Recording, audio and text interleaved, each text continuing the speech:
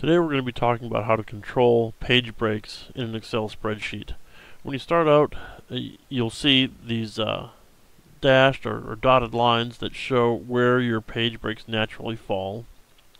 And sometimes, like here, we've got this page break falling just a couple lines from the end of a section.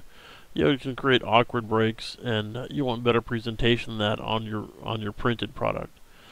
So you want to be able to manually insert or move page breaks as needed. So the first way we're going to talk about is kind of the old school way, and if you started working with spreadsheets using Lotus 123 on a green or amber monochrome monitor, this will seem very familiar to you. But it's still a simple and effective way to do it. So if you come up here to the Page Layout tab on the ribbon and go to the Breaks button, you can click Insert Page Break. And you can see it put a page break. That solid line there represents a manual page break as opposed to the dashed lines for automatic page breaks. And just put that in there. Now I was in column A when I did that, and so it just gave me a horizontal line. And if we scroll down, we can see that now it has adjusted this page break down to here. So we've got a normal page between the page break that I inserted and the page break there. We could have forced this page break to a different place also. Let's undo that.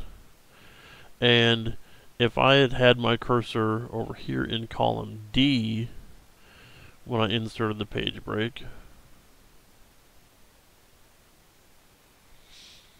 you'd see that now I've got a solid line representing both a horizontal and a vertical page break, and this dashed line has gone away, and that's because now there's enough room to fit everything between my new manual page break and the last column. All that will fit onto one page, so it automatically adjusted that off.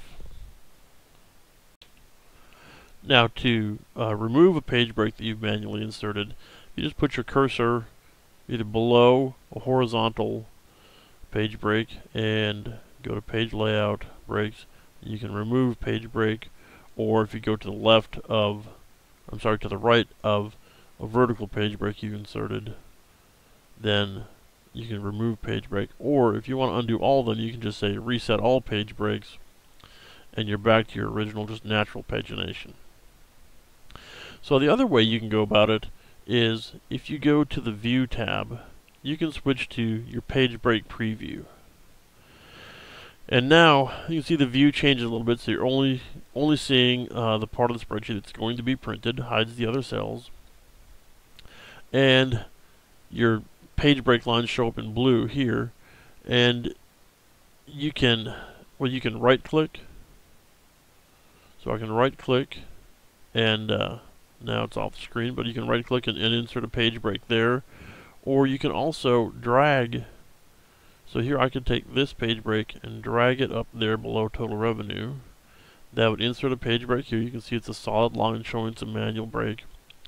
And then it, adjusted where the next page break falls to give it a normal page in between there. Let's undo that. And now if I adjust it the other way, if I drag this down, now you see that my vertical page break moved over to the right, and that's because by adjusting it down, I'm telling Excel to force more lines onto a page, so it has to scale it down or shrink it down to do that.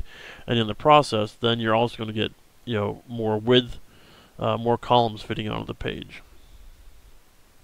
It can work the other way also. Like for example, if I wanted this to go all the way over, say I wanted all of my columns on one page, I could do that.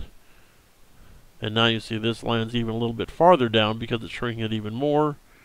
But if I wanted to get this in a more natural position, then I could drag that up, and then I'd have my page breaks right there. Now I've got it all formatted to fit onto two pages. And again, to undo everything, you can right click and reset all page breaks, or you can go back where we were before into Page Layout, Breaks, reset all page break, and that will work no matter which method you use to insert your page breaks.